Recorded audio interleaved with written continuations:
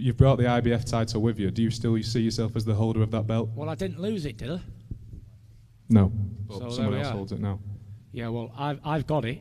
Whatever other belts are going around, it's a replica. Because I didn't lose my belt. It's a chocolate version that the other person's got.